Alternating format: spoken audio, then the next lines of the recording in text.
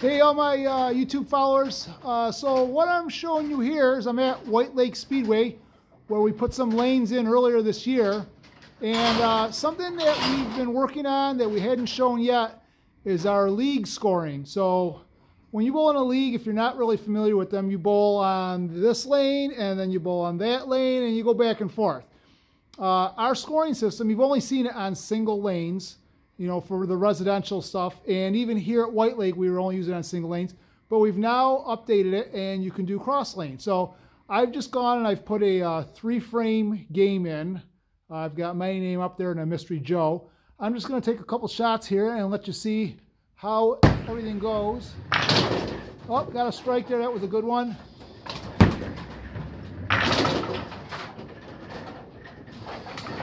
So there we go, and you can see the arrows changing sides. After the animations run here, we'll see that. There you go. So over here we have Phil is now on the left lane over here, and Joe is on the right lane over here. So on the bottom we do have the names being displayed.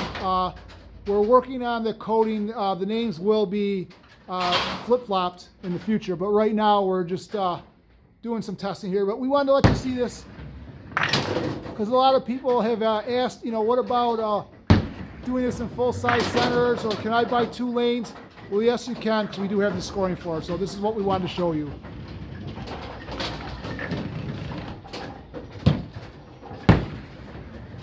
Oh, that wasn't a good one. Let's see over here. No, I'm just not hitting it today. And there you can see the arrows flip-flopped again. So, sorry, I'm trying to hold my phone and do this at the same time, but it was the best angle I could get for right now. Oh, that was terrible. Oh my gosh. What am I doing?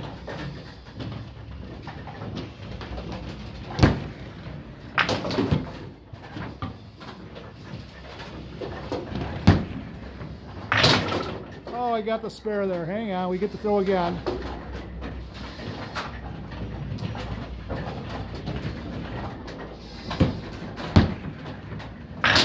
There we go. So, well, I got the spare over here apparently. I got to throw. Oh, I'm missing a pin there, but that's all right.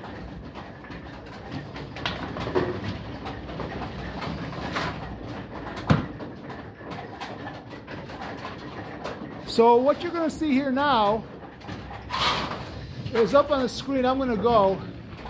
If you have one of our systems and you do not have a bowler's terminal, what you do is you just roll the ball to start the next game. So it's really simple.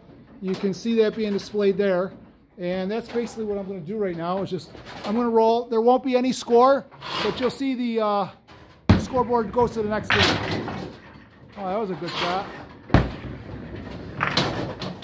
And there you go. So, and just like regular league bowling, Joe, who started up here on the right lane, is now, because of the arrow, bowling on the left lane to start his game. Same thing for Phil. So there you have it. If you guys have any questions or want to see a little bit more in the future, certain areas, definitely let me know. But there is our cross lane scoring for our mini bowling lanes, and it's also available for full-size lanes. So if you're looking for new scoring systems, let me know.